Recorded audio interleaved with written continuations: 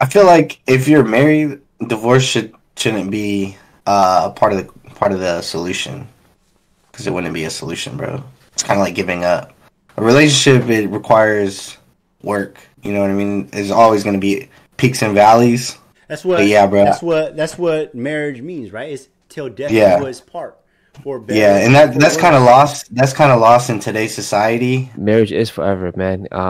And the thing is that yes, nowadays, people break up over the dumbest things. Mm. Of like, oh man, you're not buying me the right ice cream, or like, why do you keep on, going out and stuff? Like it's not able to compromise with the relationship and not making it work. And be open to solutions. Be open to try therapy. Be open to try stuff. As much as you can. Really open your heart and give it 100% to fall back in love.